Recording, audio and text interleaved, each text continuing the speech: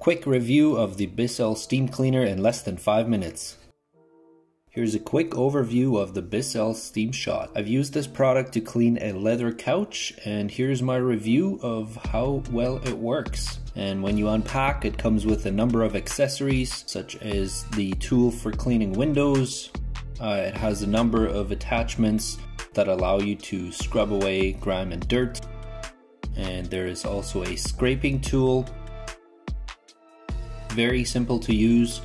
Basically, you just fill this little container up with water. Honestly, it does not hold a lot of water, so it's for smaller projects. Not recommended for cleaning a couch like I did, because you'll end up just refilling it over and over. Simply unscrew the cap at the top, pour in the water until it's all the way full, and then you just take the cap and screw it back on. To make sure it's tight, you just push down on it towards the end and seal it. Plugs right into the wall outlet. There's a little indicator light that will turn on, and you have to wait until that light turns off to know it's ready to go. This device comes with a very long cord, so you don't have to worry about plugging it into an extension cord. It reaches very far. Once the little indicator light is off, you are good to go. At the end of the unit, there is the lever that releases the steam. You just push down on it and get to work.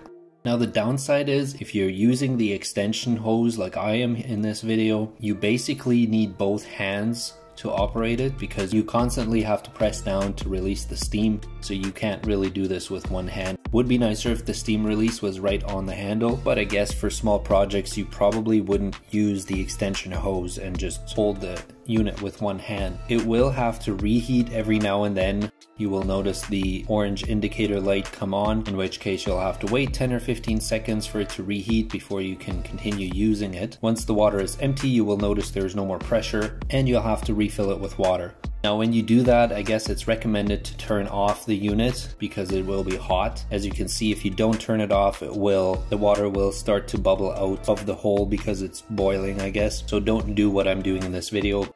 Just wait for it to cool down, fill it up, plug it back in.